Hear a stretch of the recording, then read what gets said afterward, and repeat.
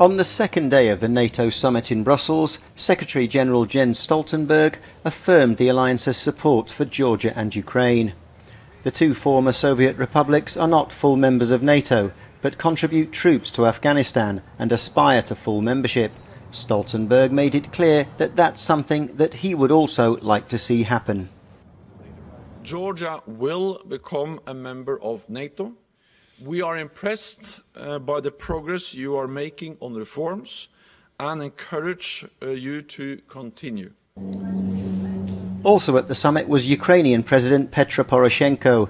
NATO is encouraging the country to continue reforms to meet the criteria for joining, and the alliance has backed the country over Russia's annexation of Crimea. NATO is firm in our support for Ukraine's sovereignty and territorial integrity, and we strongly condemn Russia's illegal annexation of Crimea.